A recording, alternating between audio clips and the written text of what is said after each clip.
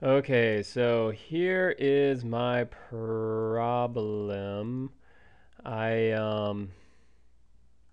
made a mistake and I deleted a bunch of um, featured images.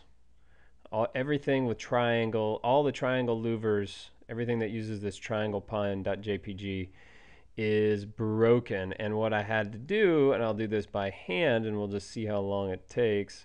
So I'd have to go into the product, edit it, remove the featured image, set the featured image from the media library, triangle pine. It's still something messed up here because I think I used the same file name. I'm hoping that's going to update, and then update. So that's the process I'm going to do. And I was like, man, no way. I knew about these guys and their Smart Manager plugin. So I downloaded it and I'm testing it out. So the first thing that I did was I brought up the products and I searched for triangle, and sure enough, it pulled up all 75 of them. So I'm going to select them all, and then I'm going to batch update, select the field,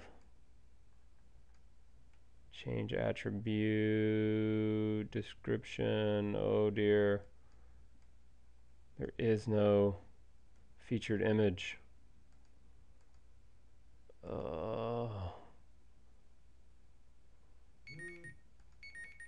Oh dear, let me look at that. I don't think it does it. Wait a minute. So when I click here, it's thinking about it. See, there's something. I changed the file names. Oh, I messed this up.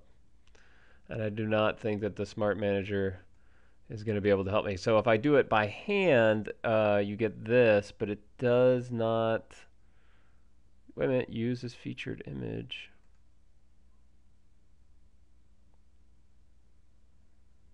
Okay. Close. So this is a lot better than the other thing, but there's no way to do it on total. So if we hold on to this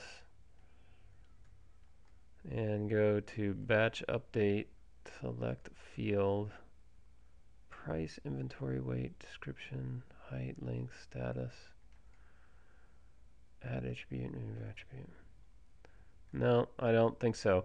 But I don't know. I don't know if it's worth $100 to where I can do it in the spreadsheet format. Maybe, maybe not. But anyway, this is how the Smart Manager product works. Thank you so much. Bye.